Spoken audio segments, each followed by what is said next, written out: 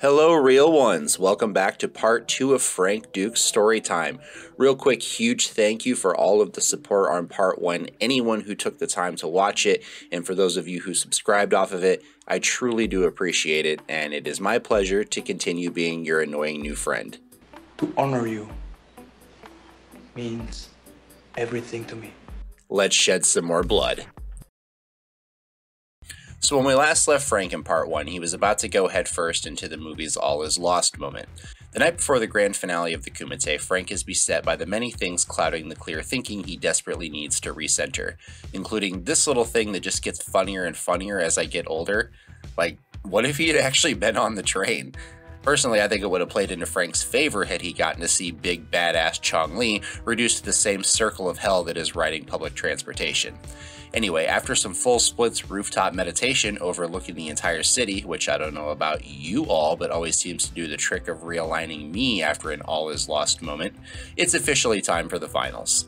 There aren't going to be any finals, Dukes. At least not for you. You aren't real!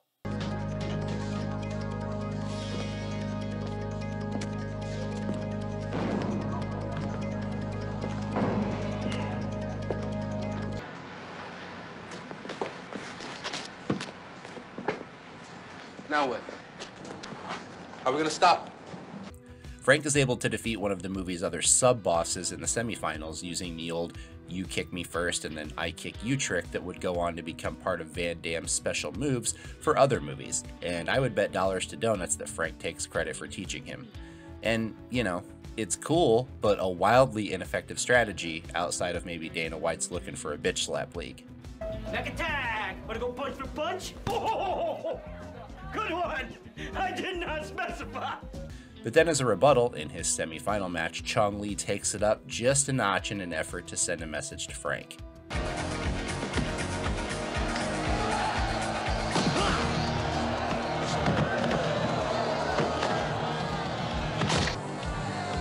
Finish him!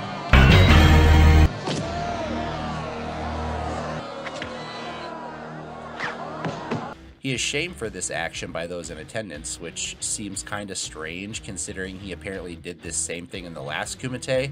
I mean, fool me twice, right? Are you not entertained? Are you not entertained? And then he personally lets Frank know what's up. You are next. Which, as far as threatening lines go, after literally murdering a guy with your bare hands in front of the person you're threatening, is basically right up there with this. And I'm just ferocious. I want your heart. I want to eat his children. After what I'm sure was an awkward body disposal timeout period, it's time for the final match of the Kumite, the epic showdown between the defending champion and the upstart Western prodigy. And according to Frank, it's depicted in the movie pretty much exactly how it went in real life. He claims he was blinded in the middle of the fight and forced to finish it with his vision impaired. However, it was not from a crushed up salt pill that was intentionally given to Chong Li from his coach like we see in the film. Rather, this was a mixture of sweat and dit dao, which is a very popular topical painkiller in Eastern medicine, made from a combination of natural ingredients that are steeped in alcohol.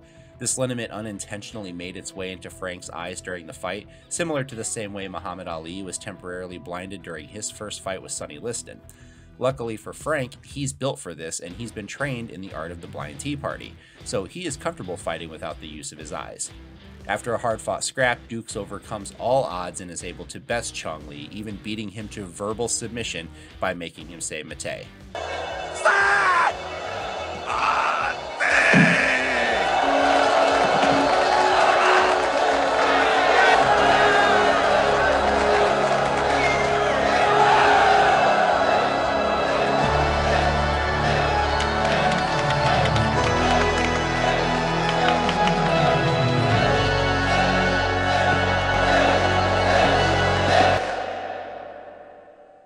Frank reclaims Ray's headband and takes it back to him in the hospital as a token of friendship, but according to him, the real Chong Li wasn't the one who eliminated the man who the Jackson character was modeled after, and that he actually had been eliminated much earlier as a result of a rear naked choke.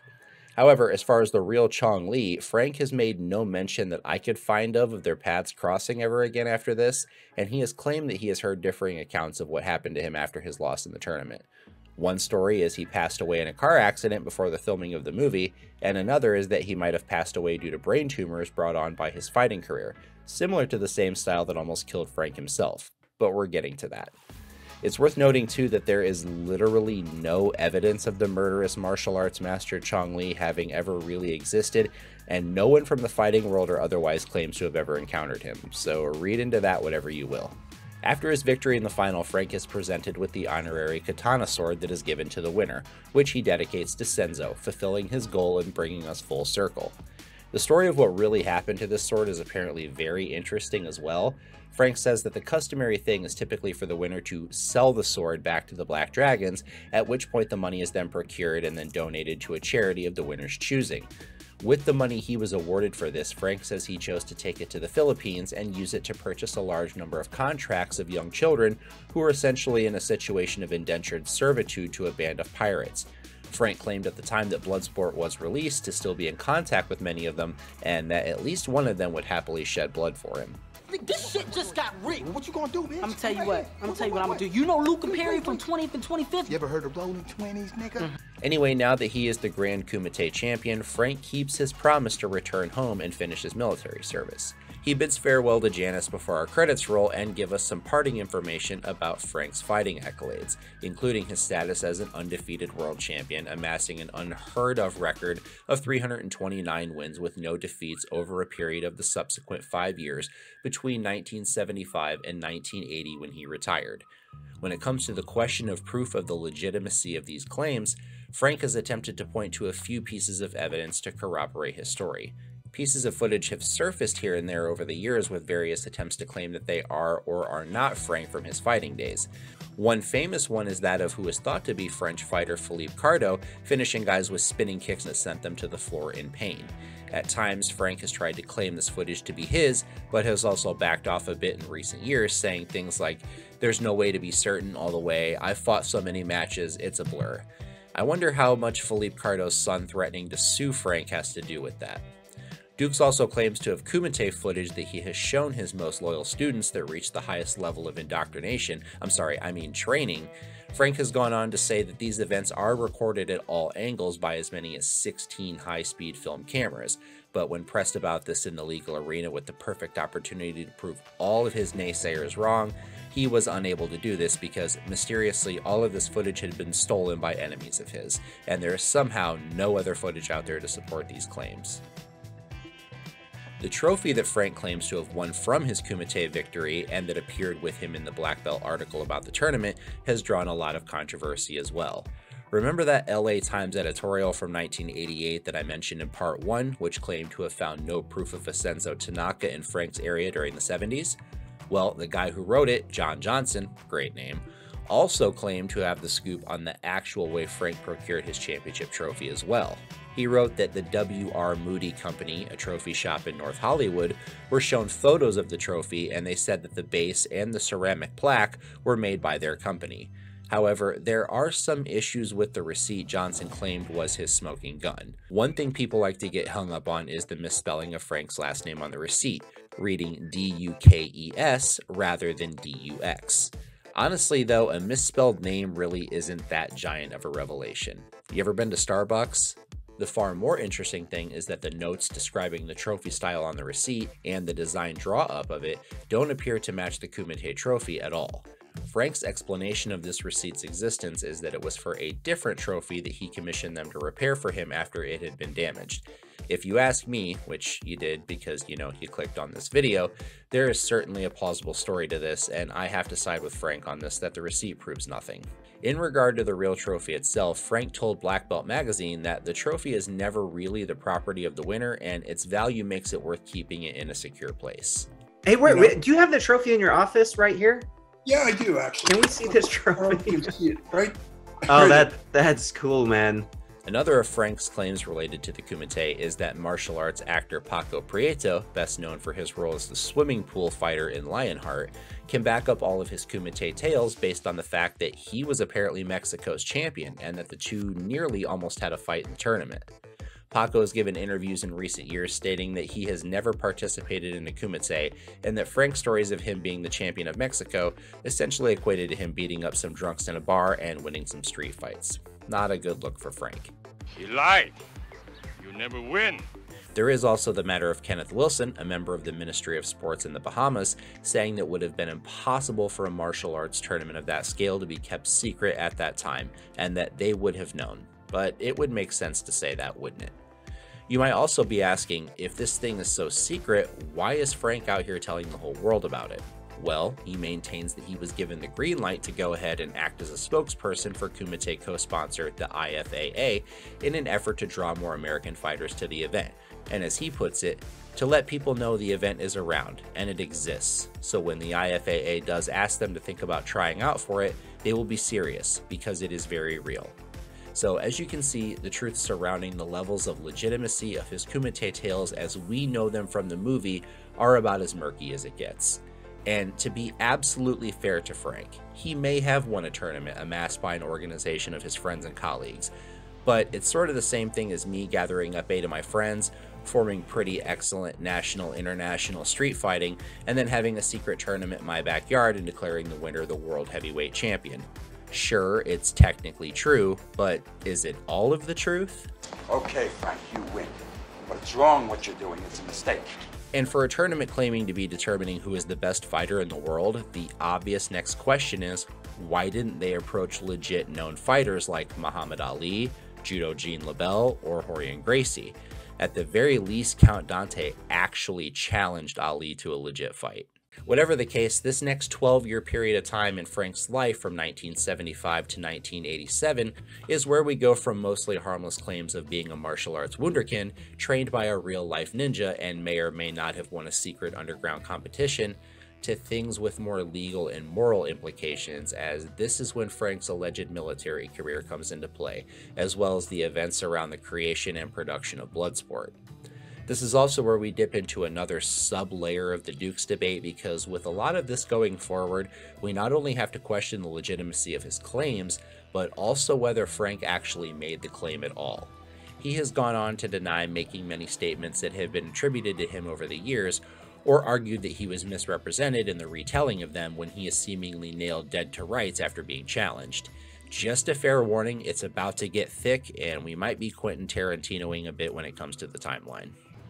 I think the best way to tell the story is by starting at the end, briefly, then going back to the beginning, and then periodically returning to the end, maybe giving different characters perspectives throughout, just to give it a bit of dynamism. Otherwise, it's just sort of a linear story. Just tell us what happened. In the interest of making this as easy as possible to follow, we will highlight things we know to be factually true in white, such as we know from Frank's official military paperwork that his service began on April 14th of 1975. Frank's claims will appear in red, such as him winning the Kumite in November of that same year. And if a claim is something that Frank has denied making or claims is misrepresented, we will highlight that in green. Speaking of that, let's knock off some low-hanging fruit right away.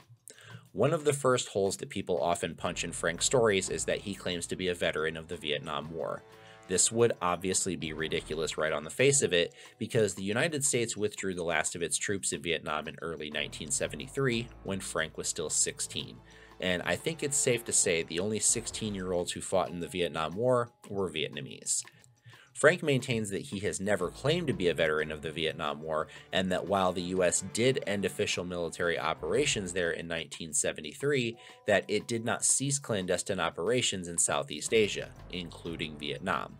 It is these types of missions that Frank says he took part in, and that the Vietnam War veteran thing is just a misunderstanding. This misinterpretation likely stems from a couple of places.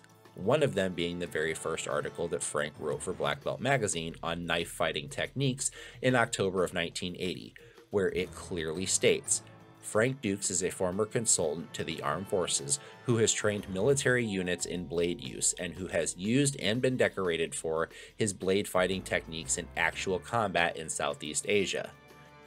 I think that it sort of goes without saying, but claiming in 1980 that you saw combat in Southeast Asia would certainly imply the Vietnam War to most every American who read it, but Okay, fair enough. He did not specifically say that.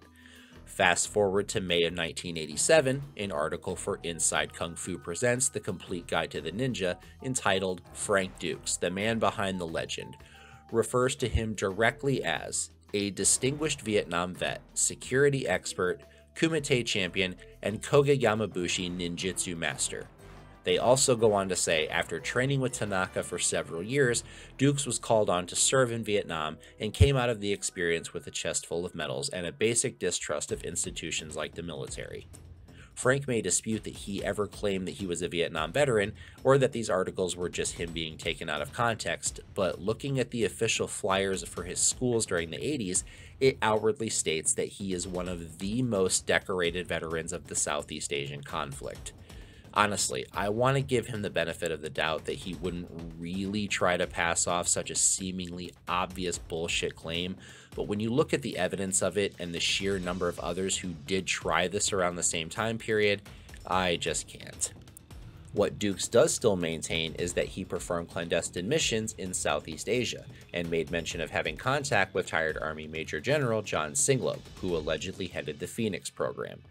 This was a special program designed to identify Viet Cong operatives and to destroy their infrastructure using some of the more extreme methods.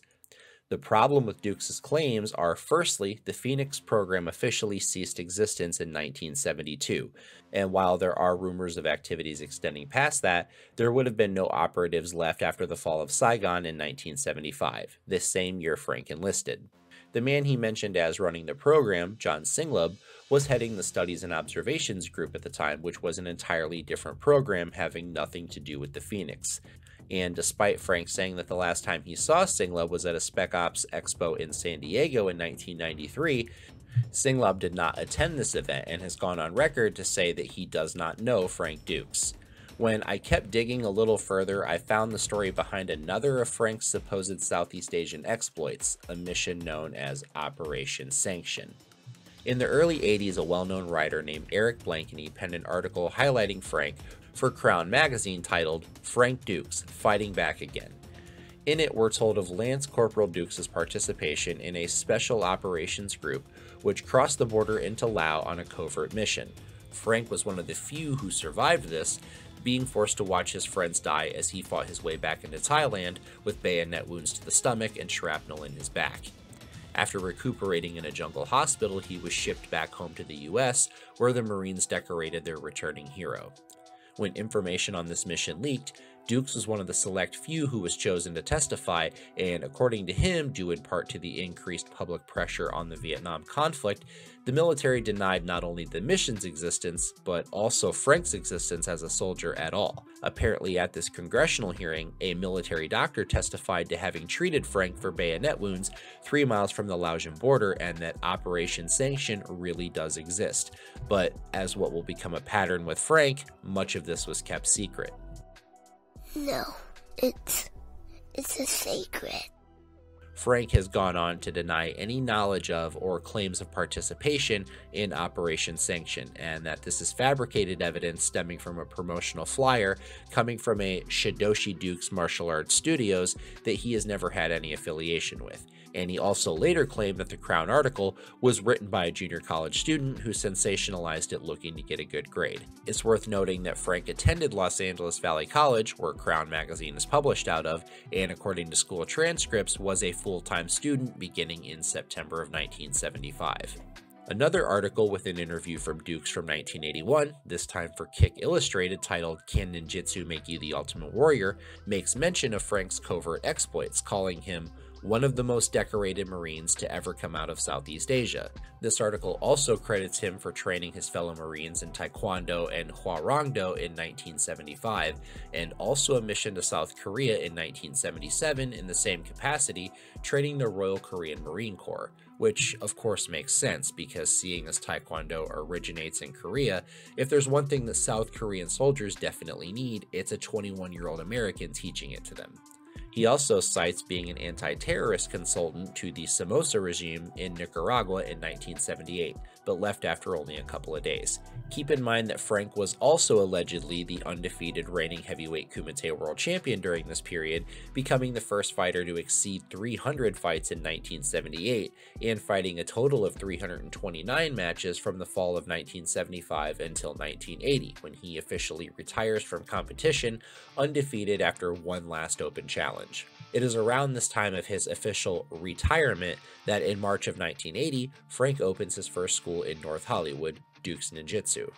He claims that he had previously been teaching in parks and private clubs prior to acquiring his dojo, and that he was already at a disadvantage promoting ninjutsu, seeing as most people didn't really understand what that was at the time. To be honest, it also wasn't taken very seriously as a martial art. Ninjutsu! What made matters even harder was that martial arts were experiencing a boom period in terms of interest, and even though there were lots of people looking to learn, there was fierce competition amongst teachers at the time attracting these students. Publicity was good if you could get it, but what was even better was if you had a hook, something to offer that other sensei could not. Accomplishments or techniques that made you stand out from all of the others. Perhaps, let's say you can claim you're an underground full contact fighting champion, or possibly that you did time in Southeast Asia and have tested your skills in real-life combat. Anyway, it is 6 months later in September of 1980 that Frank's first black belt article is published, Unlocking Power, Keys to Success. The following month in October, another of his articles makes the magazine, this time on self-defense against knives. And then the crown jewel of the Dux black belt trifecta is published in the November issue, Kumite, A Learning Experience. Frank claims black belt was after him for about 6 months to do the Kumite article, and that he initially did not want to do it, but that he finally acquiesced due to the Black Dragons insisting that he go ahead and do the article, you know, to monetize it and get some publicity for the tournaments that they didn't want a lot of public attention on and that a tremendous amount of illegal gambling happened at. At any rate, like we mentioned in part 1, it was Black Belt's editor at the time, Jon Stewart, that authored and gave the final go-ahead for Kumite, A Learning Experience, and in all reality, it's him that Frank should be dedicating a samurai sword to, because Jon Stewart essentially made Dux with the publishing of this. He also provided a glowing letter of endorsement that would prove to be incredibly valuable to Frank. To whom it may concern, with the popularity of the secret art of ninjutsu on the rise, there are dozens of martial artists appearing to present themselves as experts on the ways of the ninja. However, the fact is that there are only 2 genuine non-oriental ninja known to the world today, and one of them lives in Japan. The other is Frank Dux. Dux is a professional consultant in the field of martial arts, a full-contact Kumite champion, and the instructor of some impressive students. He is also expert at setting up and performing stunts of all kinds, both real and illusory. There are other martial artists who will insist they are familiar with ninjutsu, but if it is important to have access to the real thing, Frank Dux is your man. Remember when I said you need something to stand out from the pack in this world? Evidently, the editor of the most popular martial arts magazine calling you the only genuine non-oriental ninja living in the United States is a good enough hook for not only attracting students to dojos, it also attracts movie producers looking to bring a legit ninja into the burgeoning martial arts genre. It's not exactly hard to see how this could have happened. Ninja fandom was at an all-time high, and Black Belt certainly knew that was their current bread and butter. In fact, Stewart had run 4 other articles in 1980 on ninjutsu before the one on Frank: The Ninja Mind, The Modern Ninja, Ninja Training Secrets, and Ninjutsu, The Mysterious Past. All of these were a collaboration between Stewart and Stephen K. Hayes, another practitioner of ninjutsu, but a seemingly more credible one. Hayes is likely that other ninja authority that is being referenced in the letter and has long been considered an enemy of Frank's, as he is frequently cited as one of the main people nefariously attempting to orchestrate Frank's downfall. It really sort of sets off alarm bells that Stewart clearly should have been enough in the know from his correspondence with Hayes that he should have seen through this, and he does kind of cover his tracks in the foreword to the article. From time to time, Black Belt learns of unusual events or occurrences in the martial arts. Events that, either because of their nature or because they occurred in the distant past, cannot be easily verified. Because we do not want our readers to be misinformed, Black Belt has a policy of strict verification of all facts pertaining to any article. In this case, several members of the staff have invested considerable amounts of time and energy checking the details of the following article. Although there is no convenient way to verify each and every detail connected with this story, the editors have verified enough of the basic facts to feel confident in publishing it. But since we are not at liberty to share the corroborating evidence with the public, we acknowledge that each reader may have a different idea of what the facts permit them to believe. Stewart has gone on record to say that shortly after the article appeared, he received information that made him question Dux' military career. Sometimes we get caught, and we were naive enough to think that this added up. Maybe it was naivete, but looking at the timeline of events during this period brings another plausible explanation to light. Frank says that after seeing they were going to go ahead and publish this article, that he realized that this would likely make for a good movie script, and so as a means to protect himself in a legal sense, on November 7th, 1980, he registers what he refers to as the first concrete treatment of Bloodsport with the Writers Guild of America, under the name Return of the Ninja. Side note, Dux also says that it was when Canon Films released the Enter the Ninja series in 1981 that he realized he would have to change the name if he ever wanted to pitch it to them, which is when Frank says he officially started using the term and the title, Bloodsport. The quick turnaround time in relation to the article and knowing what we know about Black Belt's willingness to publish ninja-related content certainly raises my suspicions, as this seems awful coordinated to me.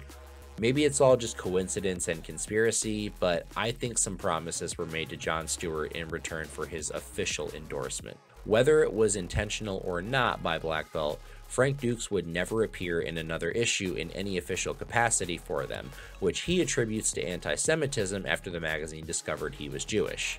Frank and his lawyer continue to stand on the fact that Black Belt never officially retracted the article in a separate issue of the magazine, and so they must still stand by this.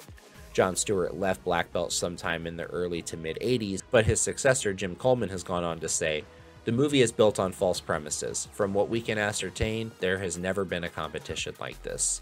In response to the absence of a retraction, Coleman has stated that he was not there during the time this was published. Proving the claims without any doubt to be false could be considered almost as difficult as proving them to be true. The thing is, that's not how the burden of proof works in an argument. It is always on the person making the assertion.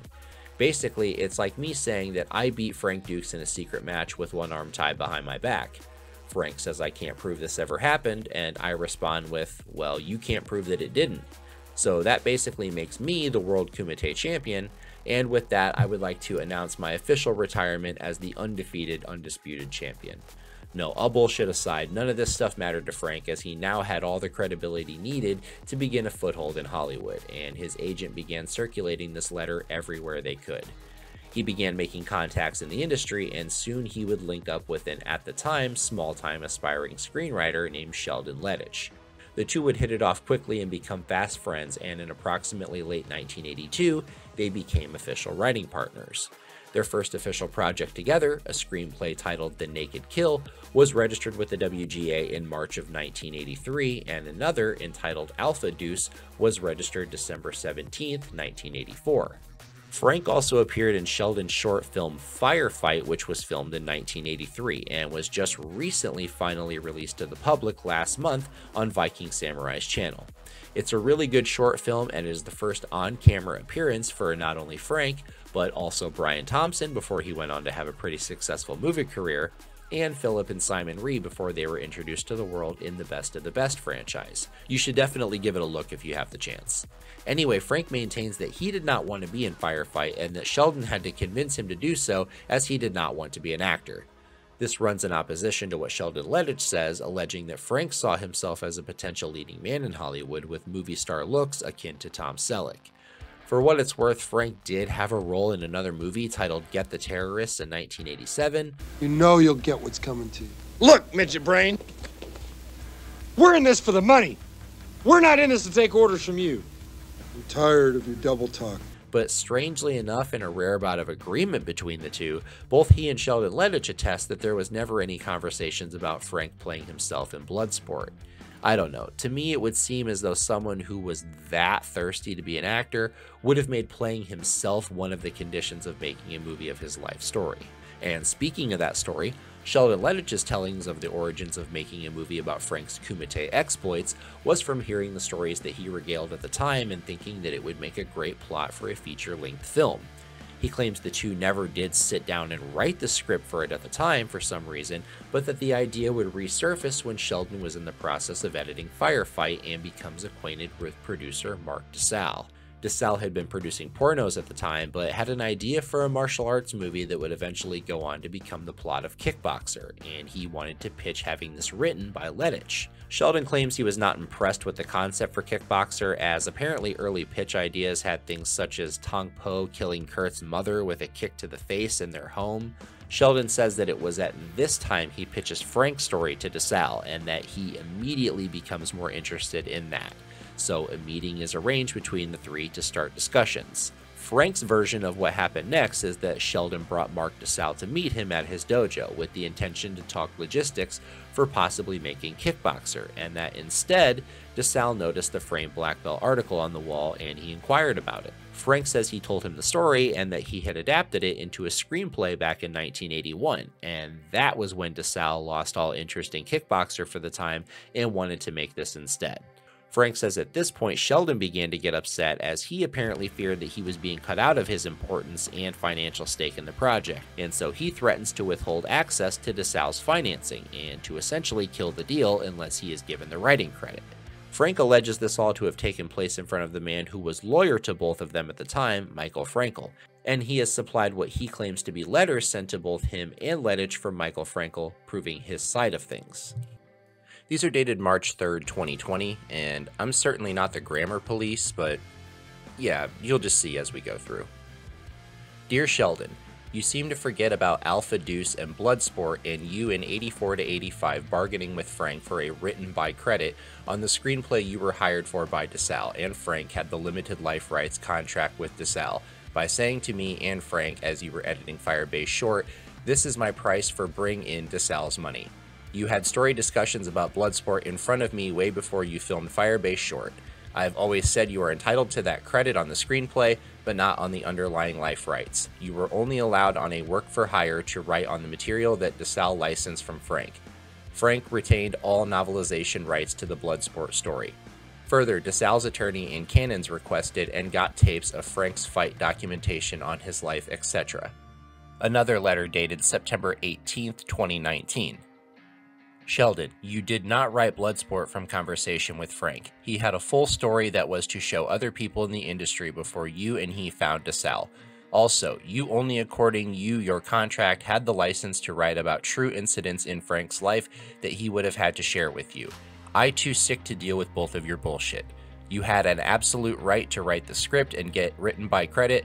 I was there when you two agreed upon that rather the original agreement to co-write the script with Frank, as you did with Alpha Deuce, as you compensation for bring in money.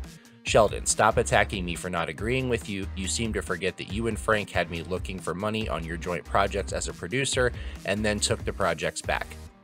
Sheldon, you did not write Bloodsport from conversation with Frank. He had a full story that was to show other people in the industry before you and he found DeSalle. Also, you only according your contract had the license to write about true incidents in Frank's life that he would have had to share with you. I too sick to deal with both of your bullshit.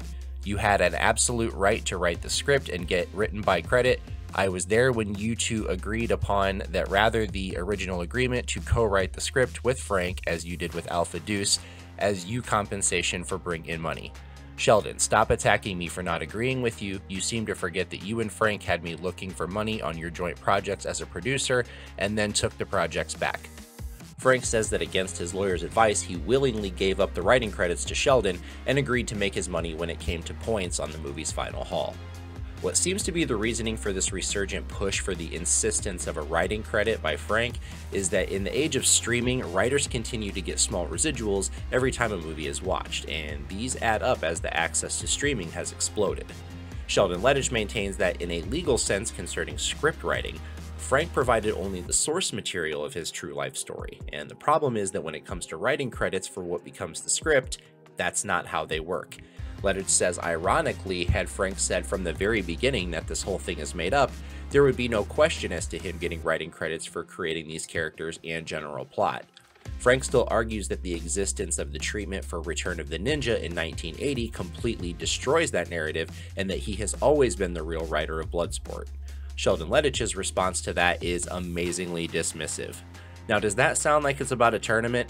Return of the Ninja? Oh, that's about a martial arts tournament. No, it's not. And the script does not exist, okay? And if it exists, show it to us. Frank won't show this to anyone. He just makes stuff up. I'm tired of your double talk.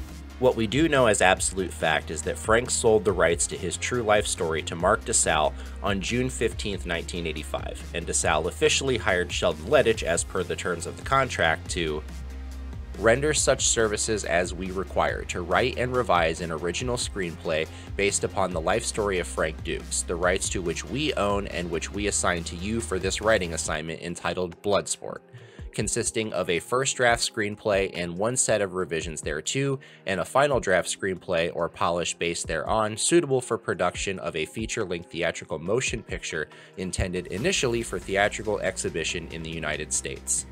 Which in a legal sense is about as rock solid as Ray Jackson's head. Neither is this. For you. One thing life has taught me is that 100% of human brains will recollect controversial moments in their lives painted with themselves in the best light. I also know that when money and legal matters get involved, it gets incredibly personal and it brings out the worst in everyone. So let's be clear, I don't expect the complete truth from anyone involved. But in my opinion, regardless of whether this story is true or not, Frank Dux does deserve a writing credit for it, and I think it was just bad business decisions in a cutthroat industry that cost him. Whatever the truth is behind how the script came into existence, the finished product would be acquired by a relatively obscure independent production company called Cannon Films in March of 1986.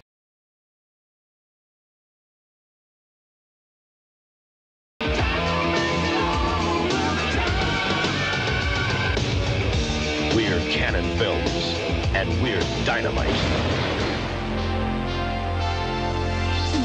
Cannon was one of the amazing smaller scale outfits of the 70s and 80s that unfortunately did not survive into our time, as they were absorbed by some of the juggernauts of the industry when they began buying up and consolidating smaller companies. But at the time, they were known as a studio willing to take big risks on ultra-genre specific films, unknown stars, and projects that were generally seen as not worth the bigger company's risk.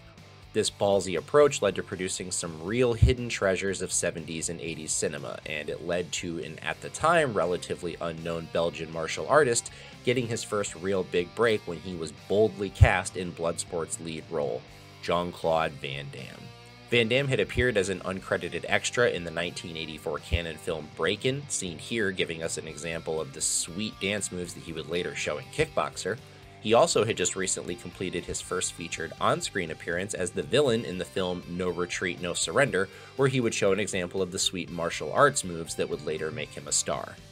Accounts on how he landed this role seem to differ, but I suppose in a way they could all be true. It should surprise absolutely no one at this point to hear that Frank's telling is that it was his personal lobbying for Jean-Claude that led him to be cast in the role rather than the studio's apparent original choice, Michael Dudikoff. Frank believed that the two bared a solid resemblance from when he was in his early 20s, and yeah, I can see that. Sheldon Lettich has recently relayed a pretty famous story that had been corroborated by Van Damme himself as well as Michelle Kesey, that while riding down La Cienega Boulevard in LA, Van Damme happened to see the owner of Cannon Films, Menahem Golan, coming out of a restaurant. The two had previously met at Cannes Film Festival when Jean-Claude was hustling his name around trying to get signed, and seeing an opportunity to make another impression on Golan, he quickly pulled over and approached him. Van Damme is notorious for his ability to throw a kick at a person's face with such precision that he can come within a couple of inches without ever touching them, and when Golan got close, he got his attention by saying, "Hey Menahem, remember me? Jean-Claude Van Damme!" and threw his trademark fake-out kick. Golan happened to be looking for a person to play Frank Dux, and this impressed him enough to get a business card and an appointment with him to talk future ideas. Over the years, Van Damme has told a couple of versions of how he got this role, but hands down my favorite one is the story he told Collider Podcast, which I'm going to choose to believe is the events of his follow-up meeting. And when you have the time, you should really give it a listen because it is great. He said, "You want a glass of milk?" I said, "Yeah." "You want some cookies?" I said, "Yeah." Put You think? And they go, Karen, bring me Bloodsport. Sheldon Lettich says that Van Damme first came onto his and Dux' radar when they were recommended by Mark DeSalle to go see No Retreat, No Surrender and give their opinion of whether quote-unquote Jean-Claude Van Damme would be a good fit. After seeing it, they both agreed that this was their guy, and perhaps this is where Frank believes he helped to secure him the role. But with their financing in place, their main star cast, and an incredibly experienced assistant director, New Arnold, tabbed to take his first shot in the driver's seat as director, filming of Bloodsport would commence on location in Hong Kong in the summer of 1986. Frank has said over the years that he personally was the one to painstakingly train Van Damme to be able to play him convincingly, and the fight choreography, which is an amalgamation of Frank and Michel Kisi, really is fantastic and ahead of its time. With only a small budget, this movie had to make the best use of everything it had, and it did an incredibly commendable job at that. Even though it completed filming in '86, Bloodsport would actually sit on the shelf for quite some time, and there was even some question about whether it would get a theatrical release at all, or just go straight to VHS, which in those days only happened to the bottom of the barrel. Part of this was simply because Canon had overextended themselves a bit with their risk-taking and were having some financial problems on the distribution side of things. A bigger reason, however, was because the first cut of the movie looked very, very different to the finished product, and Menachem Golan was so disgusted that he was prepared to nuke it straight to video store shelves, and despite signing a 3-year picture with Van Damme, he referred to him as poison and wanted no more to do with him. Bloodsport was in a proverbial bloody heap with its eyes blinded by salt, but it was not completely defeated, and it was about to have its comeback moment.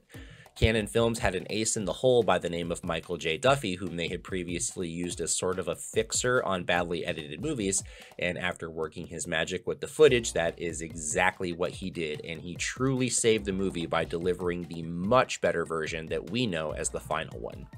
This began to get positive buzz amongst the few who were able to see it, and despite Golan's trepidation, they decided to give it a West Coast test release to give it a shot. It ended up overperforming, and this would lead to its official widespread nationwide release on February 26, 1988, and it was certainly worth the wait for all involved, as it netted a very impressive $50 million all in total against a budget of about $1.5 to $2 million. It would spawn 3 direct-to-video sequels that neither Dux, Van Damme, nor Lettich have anything to do with, and they progressively get worse as they go. The new main character, played by Daniel Bernhardt, is named Alex Cardot and is basically trying to be Frank Dux so hard that they might as well have called him Drank Fuchs.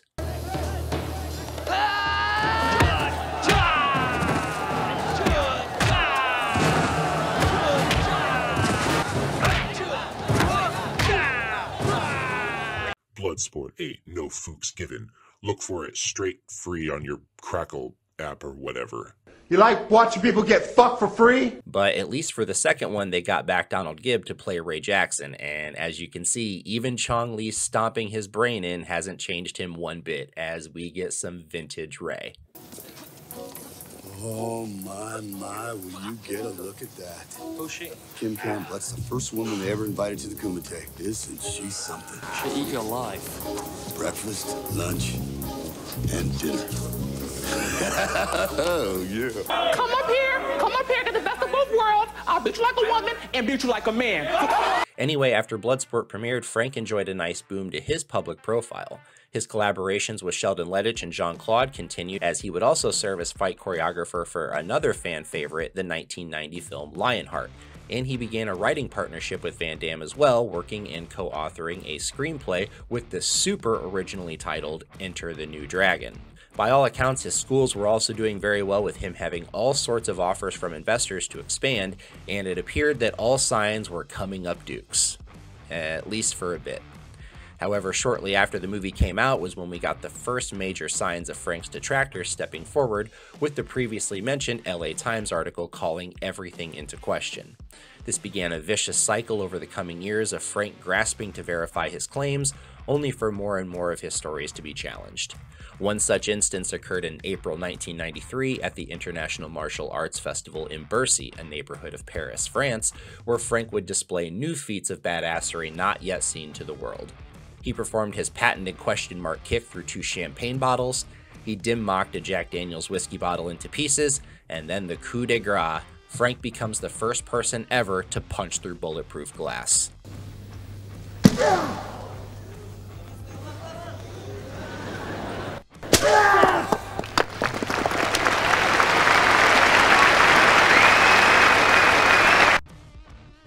pretty goddamn impressive. So let's start with the 3 bottles. Now, it's not for me to definitively say, but many have made the accusation over the years that rather than being real bottles, that these were made out of candied glass. I'm no expert on the matter, but just from my own perception, when these bottles are broken, they don't really appear to shatter in the way that real glass does, and they instead seem to powderize, leaving trails, which is very consistent with candied glass since it's just finely ground confectioner's sugar.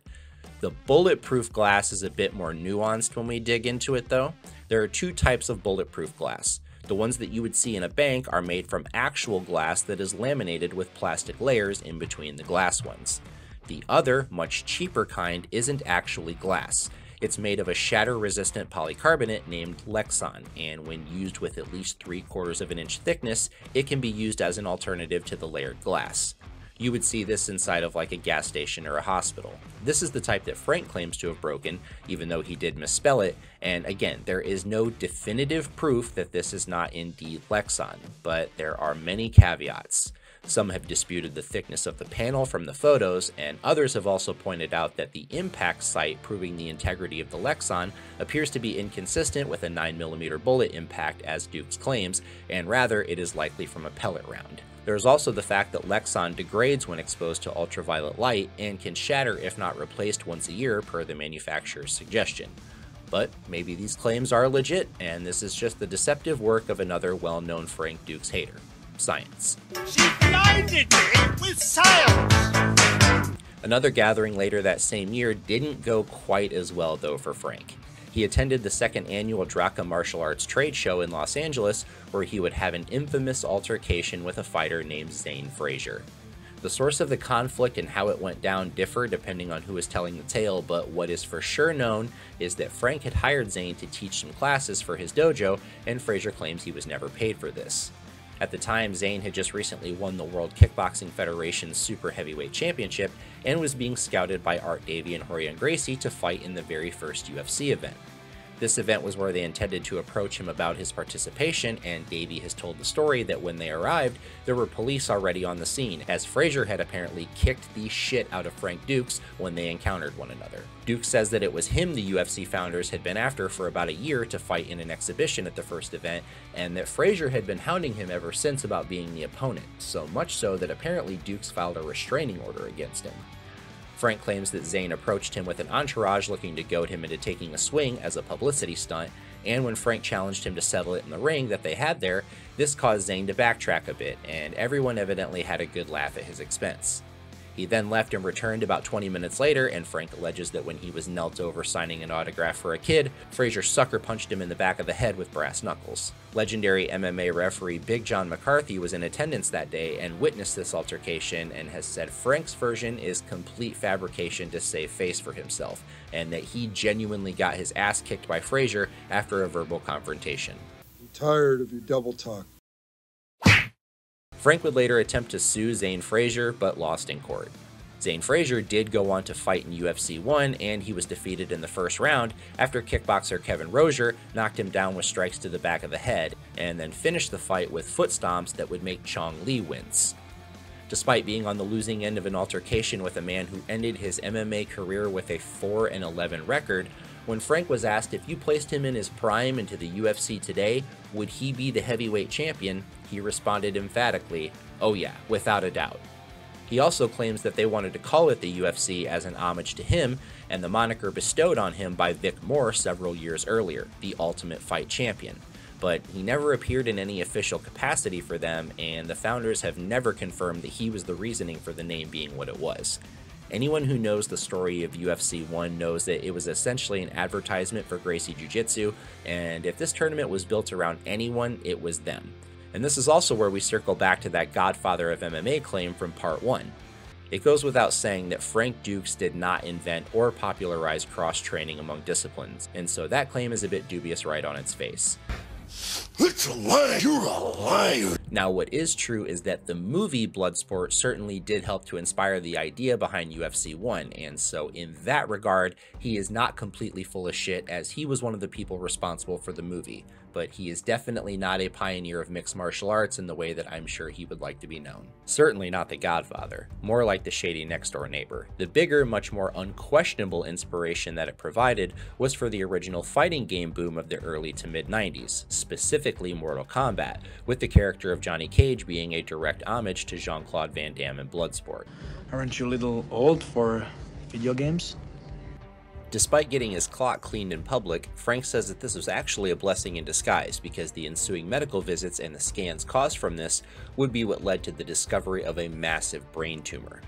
During this time, Dux lost use of one side of his body and had problems with his vision, which explains the eye patch in interviews around this time and his signature use of sunglasses going forward.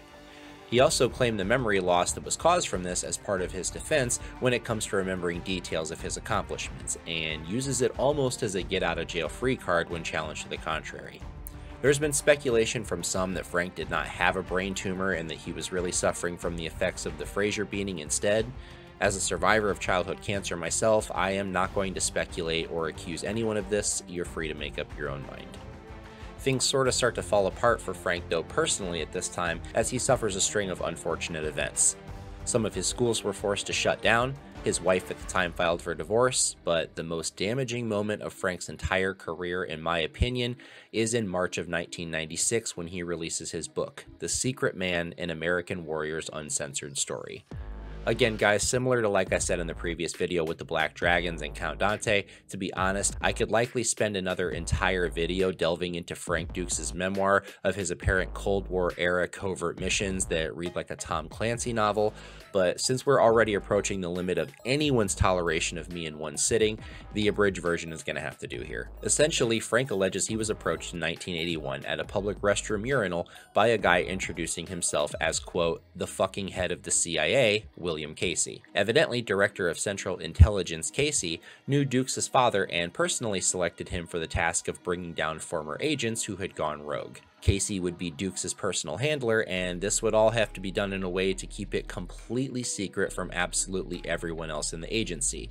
This is why he is not, as he puts it, a card-carrying member of the agency. The book then traces what amounts to 8 of Frank's missions as a CIA secret agent from 1981 to 1987, such as destroying fuel tanks in Nicaragua, being the lone survivor of a 5-man team sent into Iran during the height of its war with Iraq to destroy a chemical weapons plant, and being part of a joint CIA-KGB task force assigned to investigate a 1979 Russian anthrax disaster. The book also contains in its foreword what would seemingly be an endorsement from retired Navy Commander Larry Simmons, who headed SEAL Team 5, lending it a bit of authenticity. However, there were some real issues that presented shortly after its release when several members of the military spoke out against the validity of the book, including General Norman Schwarzkopf, former Director of Central Intelligence Robert Gates, and the man who wrote the book's foreword, Larry Simmons.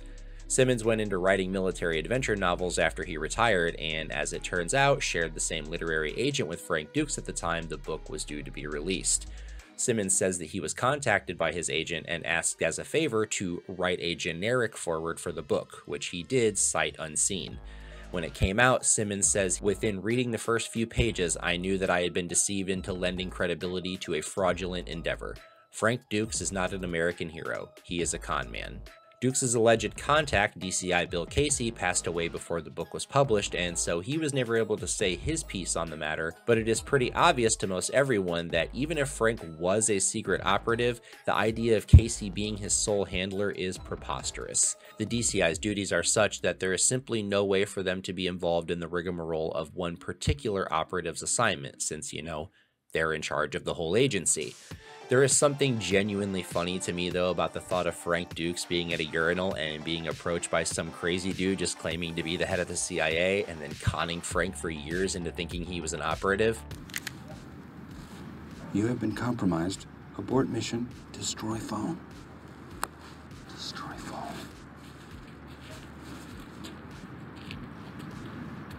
Anyway, after enough holes had been punched in the story that it was undeniable they had to do something, Publisher HarperCollins was forced to pull the book from the shelves just weeks after its release, which Frank still maintains was his choice. He would be interviewed by Soldier of Fortune magazine in an effort to give him a chance to explain his side of things for what would be an article in their August 1996 issue titled Full Mental Jacket, and they would be absolutely merciless in their examination of his stories.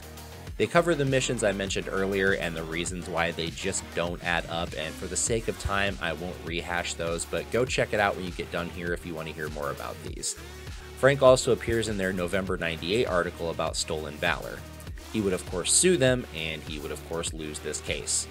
Speaking of stolen valor, this term was popularized in a 1998 book by the same title by retired Army officer B.G. Burkett, who examines high-profile cases of individuals who are accused of falsifying their military records, and Frank is one of the subjects of this book. Frank says the sheer fact that the CIA acknowledged it to officially deny it is proof enough of its existence, and while that is unusual for them to do, it's also incredibly unusual for a somewhat celebrity figure with a sizable audience to come out and make easily verifiably false claims. With the help of the Freedom of Information Act, it wasn't long before the public started attaining Frank's real military records, which, unsurprisingly to most, showed a very different story. Frank Dux served as a member of the Marine Reserves from 1975 to 1981. He would have performed the standard one weekend a month that reserve members are required to fulfill, but certainly not a full-time soldier. His role in the reserves was that of a wireman, or a person who strings communication wire between poles.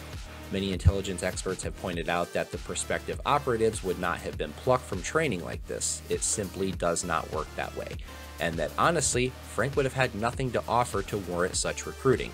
He would receive a Class 3 status listing on May 8, 1978, and in the book Stolen Valor, it states, "In May 1978, Dux fell from a truck in the motor pool while painting the vehicle." The Class 3 transfer would appear to have made Dux ineligible to perform active duty, and he would have been in the inactive reserve until the end of his contract in 1981. His records show no medals or commendations, no overseas assignments, but they do show a January 22, 1978 referral for psychiatric evaluation due to flighty and disconnected ideas. But of course, these were evidently purposely fudged by the military to discredit him. If you ask Frank for proof of these claims, well, he will point you to the United States Navy SEAL CFC Spec War Manual K 43100097, which is the handbook for the Naval Special Warfare Combat Course. In it, there is a special thanks section listing names who contributed to the courses, and Frank's name is listed there. He has used this as his mic drop of legitimacy for a very long time at this point, and to those who aren't in the know,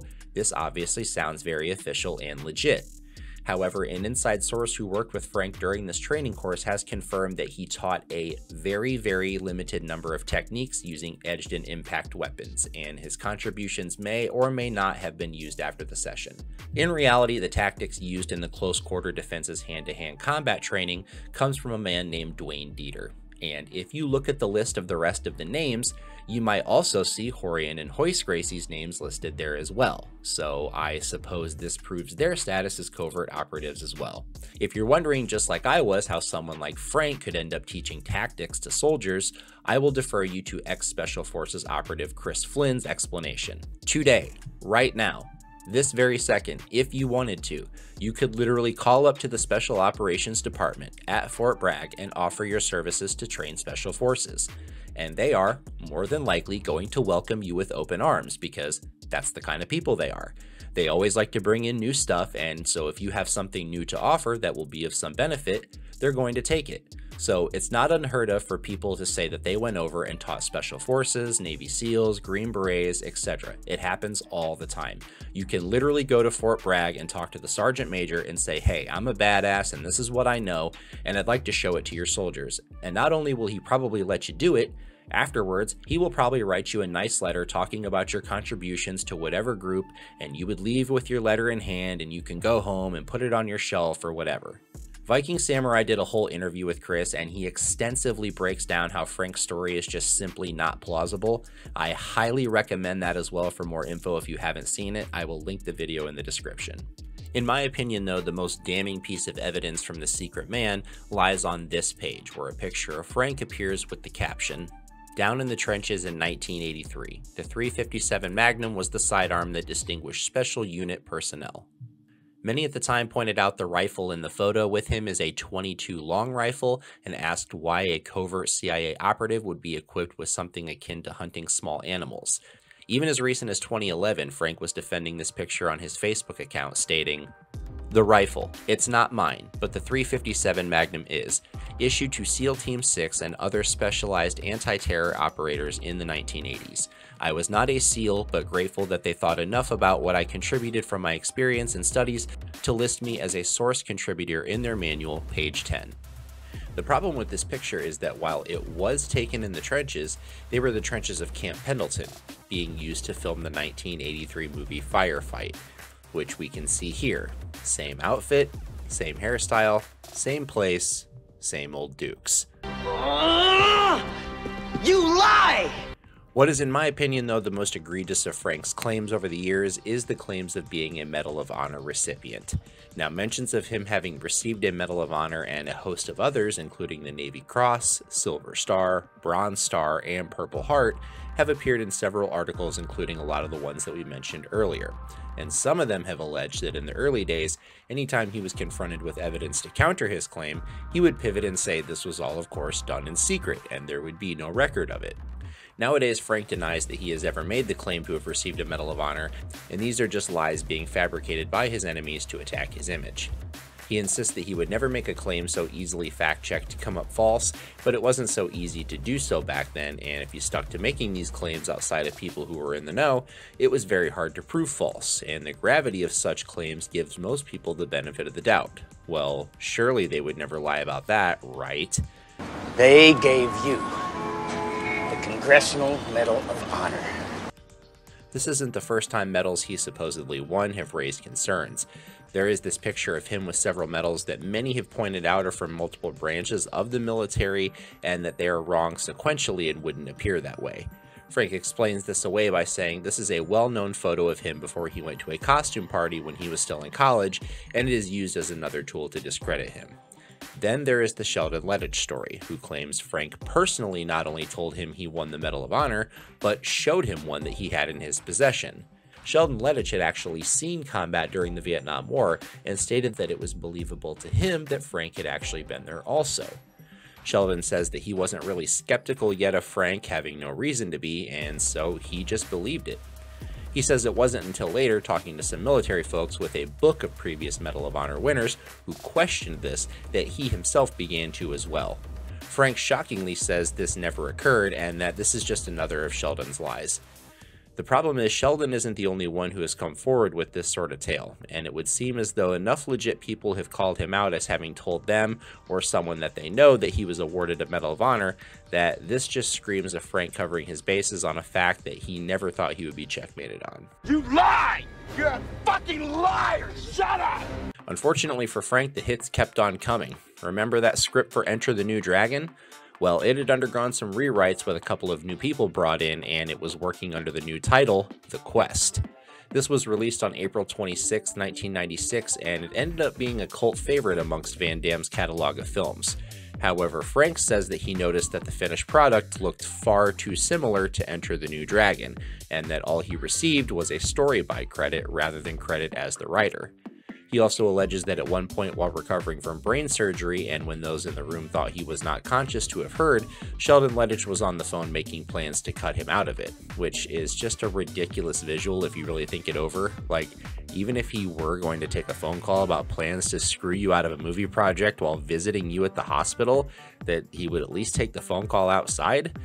If we're being completely honest, The Quest is essentially just a tournament movie like Bloodsport before it. It has a different story written around it, but it centers around a secret martial arts tournament. I remember as a somewhat younger kid when this movie came out thinking that, oh sweet, it'll be like another Bloodsport. And it is a great movie, but it isn't some standout juggernaut of a story that would land you bigger work in Hollywood. But it is very obvious to me anyway that Frank's bigger concern was one thing. Where's the money? When are you going to get the money? Why aren't you getting the money now? And so on. Frank sued Van Damme seeking $1.5 million in Van damages. His claim was that Jean-Claude had offered him $50,000 for his writing, and then points on the final movie where he could make the real money. Frank also claimed to have secretly tape recorded Jean-Claude when he said this, and that he could have proved it, but that the tapes were in his apartment when it was condemned from the Northridge earthquake in 1994, and he was not allowed entry in to get them, and that by the time he was, they had been stolen. The lawsuit obviously drove a wedge between Frank and his on-screen betrayer, and in the middle of it was Sheldon Lettich, with both jockeying for his support. Sheldon claims to have done his best to stay out of it, and that while Frank was making valid points to his case, that he lost his jury when he went off the rails making outrageous statements to the effect of Jean-Claude being jealous of Frank for dating the sister of his current wife Gladys Portuguese, and that Van Damme really wanted her for himself. Sheldon says that this was the tipping point for him, and when he told Frank that he should not have done that, the two had a heated argument, and that was the last of what remained of their friendship as they went their separate ways. For what it's worth, I do believe that Van Damme made these promises to Frank, and even Sheldon Lettich has been quoted as saying that Jean-Claude told some lies on the stand as well, and that he likely did offer that because he would offer stuff like that all the time in passing when talking about projects and then forget about it later. There is also this piece from his time on the stand that was ultimately ruled inadmissible by the judge. That Mr. Dukes had a piece of the back door on the movie. Yes or no? Another piece. Yes or no? Back door, it's a different expression. I mean, no. You didn't say that to him. Yes, I said it, but I mean, can I explain myself? Because I'm just asking if you said it. You it's like, don't be frustrated. I'm not frustrated. It didn't matter though, as Frank lost in court again, and then moved away from the Hollywood scene shortly after. In true Frank Dux fashion though, even when he deserves a win, he has to go and totally unredeem himself. Frank's involvement with the quest apparently extended to, for a time, claiming to be the fight coordinator for the movie as well. And as the story has been told, one day he was asserting that claim at a luncheon gathering to a gentleman sitting at his table, not realizing that the man he was talking to was Stephen Lambert, the actual fight coordinator for the movie. After Frank received a tongue lashing from Lambert, he says he promptly left, and that had to have just been amazing. Anyway guys, after this, Van Damme continued making movies and had a serious roller coaster of a career in Hollywood, culminating with somewhat of a resurgence since he appeared as the villain in The Expendables 2. He has remade some of his classics, and there has been rumblings several times of a Bloodsport relaunch. In fact, there is a Kickstarter project out there gaining funding for a movie called The Last Kumite, and even though it doesn't involve Jean-Claude, I am very excited to see where it goes. And I have it on good authority, this is not the last time we will be talking about the muscles from Brussels, so I will stop there. Sheldon Lettich would go on to become a successful screenwriter, having a hand either writing or directing movies like Rambo 3, Only the Strong, and several Van Damme favorites like Lionheart and Double Impact. He pops up from time to time in interviews on YouTube, and he has a recent book out called From Vietnam to Van Damme that has a lot of extra info you should check out if you want to know even more. Frank would move to Washington State and would continue teaching students, although the last record of a school that I could find was a place called Tiger Rock Academy in Mill Creek, Washington, and it appears to be operating as something else now. That didn't stop many people from adopting his fast Dukes Roost system and using it as their own base of teaching, as there are still many schools that purport to do so, and Frank has many people willing to fervently defend him as well. He does still teach privately and give seminars to any law enforcement or military group that will have him, and outside of some interviews here and there, he has mostly kept quiet since leaving Hollywood. Quiet except of course for a very active Facebook page that he consistently uses as a base of operations for his war against his enemies like Sheldon Lettich, Don the Dragon Wilson, Stephen K. Hayes, pretty much anyone who disputes his claims. And so here goes my ultimate plea to Frank. We don't care anymore even if it is all bullshit. Truly, Frank, most of us don't. This is a fantastic story and you are clearly a gifted writer. It will suck, you will have to eat some shit from some people and take some L's on the chin worse than any Kumite strike, but let's be honest man, you've been doing that anyway. Admit it's all exaggerated or untrue. Be honest with everyone and be honest with yourself. However, that's probably not going to happen. It's vastly more likely that I'll get sued by Frank for defamation, as he has seemingly traded in the dim mock in favor of his new favorite finishing move, the threat of a lawsuit. At this point though, Frank is essentially the Glass Joe of the litigious world, so I like my chances. It should stand to reason that a lot of what has been said over the course of the last two videos is educated speculation based on extensive research, and some of it is just my opinion. That's my opinion! And if somehow by miracle you are watching this, Frank, I want to refer you to your own words. Just because the truth hurts, it does not equate to hate. The movie created from the story you somehow surmised is absolutely iconic at this point. So many people cite Bloodsport as the inspiration for them to get into martial arts, and you do deserve to be recognized for that. So in that aspect, we thank you. But again, cut the bullshit. I'm tired of your double talk. My analysis is that I think Frank is a smart guy who understood that he never lived up to the potential that he wanted for himself, and so he decided to fake it till he made it. He just never made it in the way that he wanted, and he discovered faking it is easier. I think he truthfully has convinced himself of his story's authenticity to such a degree that he is able to easily convince others. And if you've watched episode 1 on The Social Network, then you'll know that you just really didn't have the ability in the 80s to fact check a bullshitter like Frank Dux on the internet, and so it was just easier in general to con someone back then into thinking that you were an undefeated, super secret, underground world Kumite deathmatch grand champion who could kill you with one touch and who slept with like 5,000 ladies. And to his credit, it appears that he is somewhat of a legit martial artist and a solid fight choreographer. But as far as his one-on-one fighting abilities, personally, I think even in his prime and peak physical and technical best, I could probably name 40 to 50 people off the top of my head that could stomp him in a real fight. And I'm not even referring to the UFC fighters that just flashed across the screen just now. I'm talking about just people I've known over the course of my life. No! Rough on him now. No, he needs to know. Okay. He's always crying. Tough love it is, tough love. Wake up, idiot. I'll even go one further and say that it's a bit sad when the person cast to play you in your movie is a more accomplished martial artist than you are. And if they wanted to really be true to life, a better casting choice might have been Sensei Steven Seagal. Well, I'm sorry to hear that. Because now, I will snatch every motherfucker birthday. I can admit that there were times throughout this that he even almost had me fooled with certain things for a bit of time. That's how good he is. He has shameless confidence paired with a quick, responsive, and well-researched mind, and he is able to find the smallest amounts of truths in details and make them work to fit his narrative. This lends itself well to getting people to buy into what you're selling. He's a man who fell in love with his own legend, but this legend is ultimately like the epitome of the old saying, what doesn't come out in the wash will come out in the rinse. That's gonna wrap it up, everybody. What did you think? Did I slay my white whale, or is this simply destined to be one of my own personal guilty pleasures? Son of the bitch. It's not good enough, guys.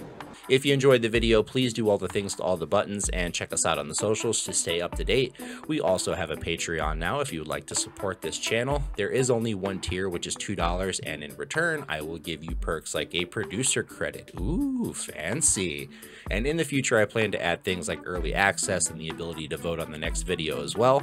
We're a small outfit here, and so every little bit helps and is appreciated. Give me a quarter, $5, anything. People, we need your money. With that said, allow me to leave you with the real post-credits that Frank truly deserves. Thank you for watching. See you next time.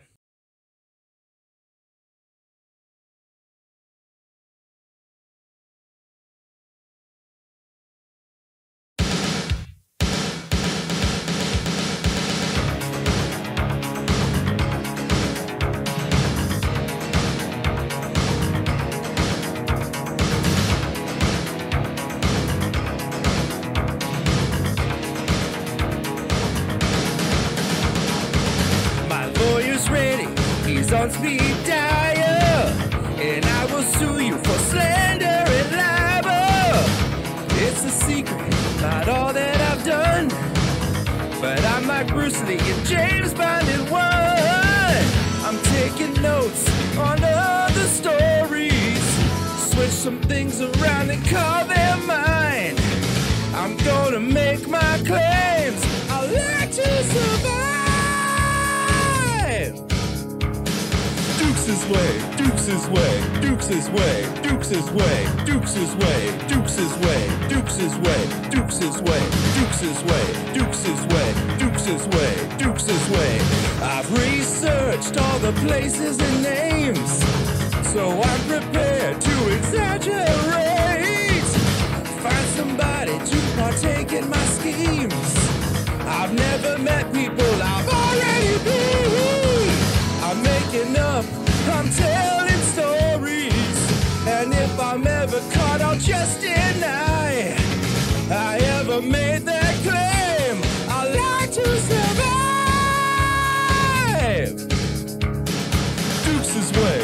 Dukes' way, Dukes' way, Dukes' way, Dukes' way, Dukes' way, Dukes' way, Dukes' way, Dukes' way, Dukes' way, Dukes' way.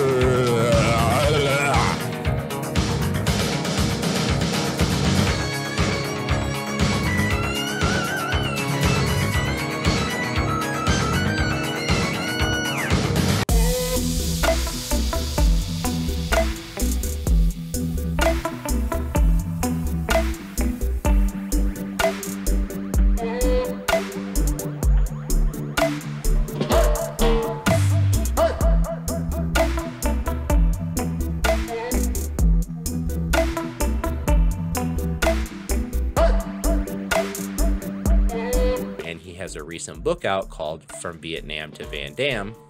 From Vietnam to Van Damme. Oh my god. That's the blooper right there. Fuck.